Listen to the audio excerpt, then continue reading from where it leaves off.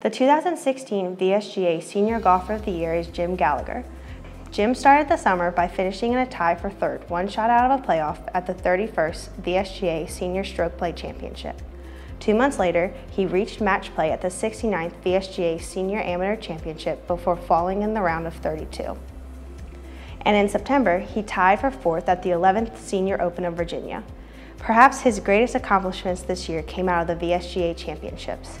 Jim traveled to South Carolina to win the Golfweek Senior Amateur Tour Championship for the second straight year, shooting 144 to finish with a two-shot victory.